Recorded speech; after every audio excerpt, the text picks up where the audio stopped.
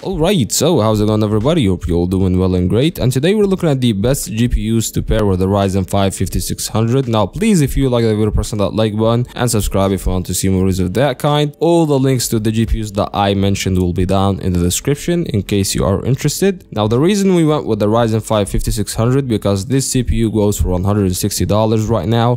To pair it with a really cheap board will be for around 60 bucks. So the total cost of the CPU board combo is around $220. A lot of people say that why would you pair the CPU with a cheap board? Well, the most obvious reason is that the AM4 platform right now is out of date. So yeah, this PC would last you like 2 to 3 years or CPU board combo, and you can upgrade to another platform in the future, while this board actually handles the Ryzen 5 5600 no problem. Now the second thing is the GPUs, and what are the GPUs that are worth getting when you get the CPU. So basically there isn't the best GPU to pair with the Ryzen 5 5600 because there are a lot of GPUs that will give you good performance, and they are ranging from $200 all the way up to $500. So there isn't the best one. It's all dependent on your budget and what do you prefer. Do you want to go Team Red, which is AMD, or Team Green, which is Nvidia?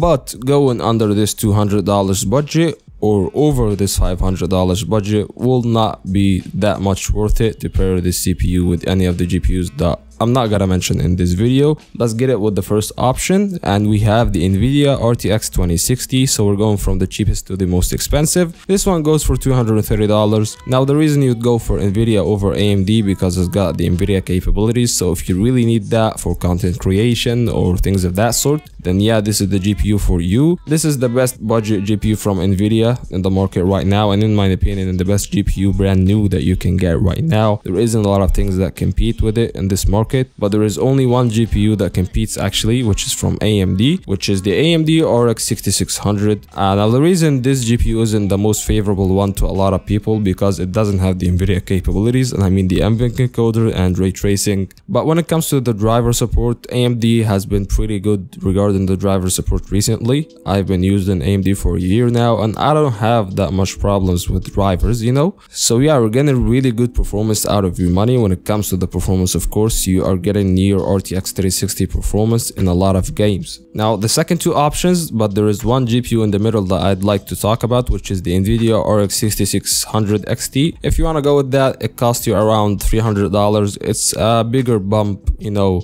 compared to the RX 6600, and it's actually faster than the RTX 3060. Thought I'd mention it, but it's not, you know, my favorite option. But hey, if you have an extra money, go with the 6600 XT, no problems. But the second two options that for under $400 in my opinion, and there's a huge gap between them, let me tell you that. But yeah, let me just say out of the way, the Nvidia GPU that you should get for under $400 right now if you decided to pair it with the Ryzen 5600 is the RTX 3060. Now I would get this GPU used. I would never get it for $370 right now. I get it for $350, $340, I'm okay with that, but $370 is a bit overpriced. So you look for Amazon warehouse deals and maybe some used deals on Amazon too if you're interested in Amazon and nothing else, or maybe some deals on Newegg. Now when it comes to this GPU, it's a pretty good one. I like it, I really love it. I'd like to get one myself. Like, I wish I could get something that performs as good as the RTX 3060, and it's from Nvidia, you know. So you're getting really good capabilities, you're getting ray tracing, you're getting tensor cores, DLSS, you are getting a lot of really good capabilities that you will not get from AMD. But if you want the absolute performance, I have the best GPU to get right now in the market. In my opinion, it's the fastest, not the fastest, but the best GPU to get right now. It's actually fast. It's really fast. It's stupidly fast, you know, and it's priced really good. A very hard GPU to compete with, a very hard GPU just to overlook, which is the AMD RX 6700 XT.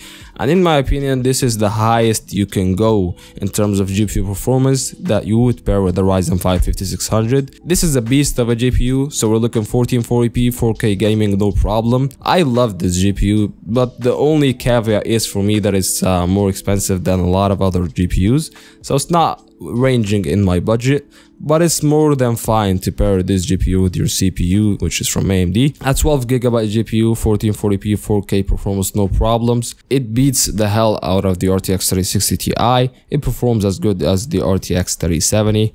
I just love it altogether, and it's one of my favorite GPUs. And the final GPU, which is the highest end one, which is the NVIDIA RTX 3070. The reason I didn't go with the 3060 Ti because it's in a really weird spot. So if you decided to get the RTX 3070 for $500-ish to $550, you're getting yourself a great deal. It performs better than the 6700 XT. It's a very good GPU actually. It's an 8GB one. This is one of the caveats, but if you're playing 1440p and maybe light 4K, you are gonna get great experience. And yeah, this is a very good GPU that would complement the AMD CPU. You'll not have the big bottleneck, you know, in 1080p ultra gaming. But this is the highest I would go in terms of pairing the Ryzen 5 5600 with another GPU. This is the highest in terms of performance from NVIDIA. I wouldn't go with the 3070 Ti. I wouldn't go with the 3080. I wouldn't go with an AMD RX 6800. So yeah, that's been it. If you like the video, press on that like button. If you want to see more of that, comment, subscribe, and I'll see you in the next one. Peace.